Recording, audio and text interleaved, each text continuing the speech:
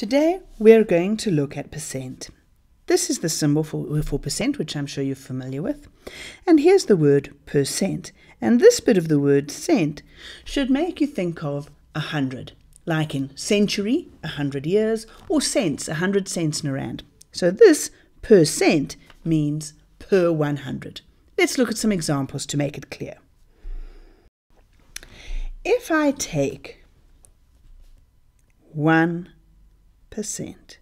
this quite simply means 1 per 100, 1 over 100, a fraction just like that. And this makes it very easy for me to turn a percentage into a fraction and into a decimal. 1% is 1 over 100, and we know that from our work on decimals and fractions, this will just be 0,01. So 5% will just be 5 over 100, and as a decimal, that'll be 0,05. Just look at the fraction though. 5 over 100 is not a fraction in its simplest form, so we can in fact simplify that down a little bit. We can divide top and bottom by 5. So if we divide top of the fraction by 5, we get 1. Bottom of the fraction by 5, 100 divided by 5, we get 20. So we have here 5% is the same as 5 over 100, which is the same as 1 over 20, and that's the same as 0,05. Okay, try this for yourself.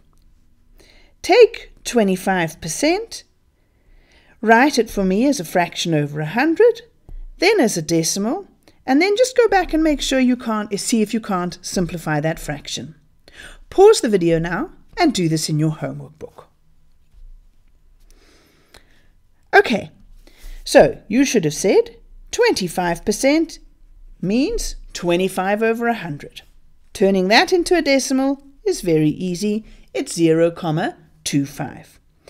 25 over 100 is a fraction that isn't in simplest form, so I can simplify it.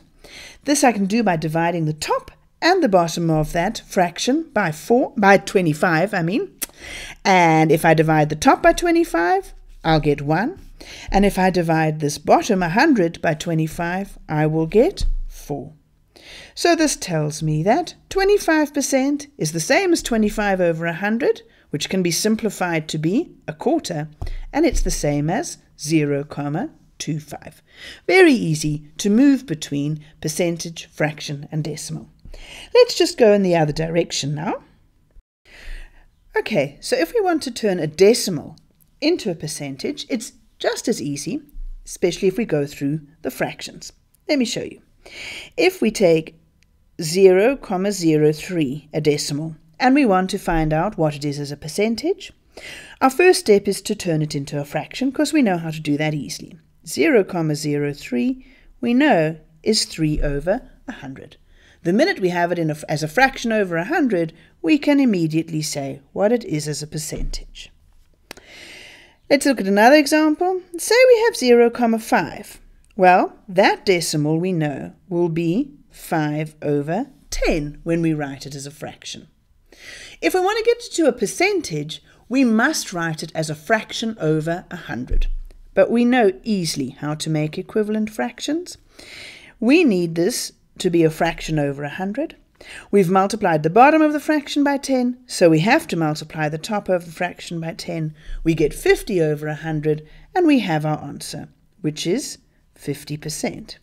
So we can see here 50% is the same as 5/10 or 50 over 100, which is the same as 0,5. Just to get this completely neat, let's just see if we can write this fraction that it is equivalent to in simplest form. Because 5/10 is not as simple as the fraction can be, because you can in fact divide the 5 and the 10, both of them, by 5, and you will get a half. So you can see then 50% is a half, which is 0,5. All right, you try for yourself now. Get 0,2 as a percentage. So write it in percentage form by first putting it into fraction form. And also, once you've done all that, please won't you write that fraction in its simplest form. Pause the video now and do it in your homework book. All right, so you should have gone quite easily as follows and said 0,2 you know is 2/10. That you know is 20 over 100, and you want to write it over 100, so you can immediately write down the percentage. And then, just to be nice and neat, let's just write this fraction in simplest form. We can divide top and bottom of this fraction here by 2, and we will get 1 over 5. So we have 20% is the same as 1/5. It's the same as 0,2. All right. So now imagine you're asked to take a fraction and write it as a percentage. And let's start with a fraction that isn't so obvious. Let's start with 3/5. Well, you know that percentage means over 100. So all you have to do is you have to make an equivalent fraction where its denominator is 100. So we know how to do equivalent fractions. What have we multiplied the 5 by to get 100? Well, it's been multiplied by 20. So if we do that to the bottom, we must do that to the top, and we get 60 over 100. And so 3/5 is the same as 60 over 100, and 60 over 100 is the same thing as 60%. Try for yourself to see if you can do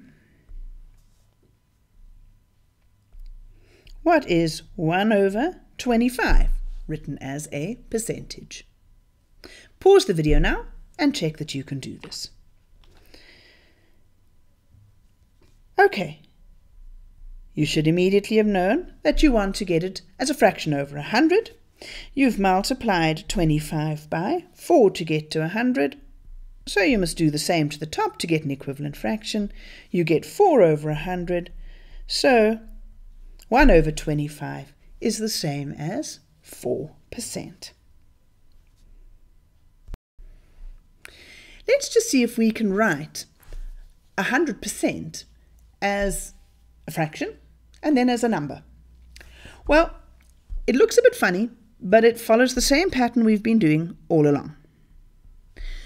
We know that 3% is 3 over 100, 25% is 25 over 100, 70% is 70 over 100, so 100% must be 100 over 100. That's what it means. So there is our slightly strange looking fraction that 100% is equal to. And what is 100 over 100? Well, we know from our work on fractions, we can divide top and bottom by 100. We'll get 1 over 1, which is just the same as 1. So 100% written as a number is just 1. Slightly strange looking, but that is what it is. One final example. What if I asked you to decide which is the biggest out of 2/5, 0,2, or 30%? Well, the easiest way to decide which is biggest is simply to put them all into the same form. And with with percentages, the easiest is to just make everything over 100. This is easy. That's 30 over 100. This one we know is 2 over 10, and that's easy to turn into something over 100. It's going to be 20 over 100. And 2/5, well, if we want to make an equivalent fraction over 100, we've had to multiply 5 by 20 to get to 100, so we must do the same to the top, and 2 times 20 will give me 40. So this makes it very easy for me to tell which of these is biggest. It's obviously 2/5 because it's 40 over 100, whereas these are 30 over 100 and 20 over 100. So the biggest here is 2/5.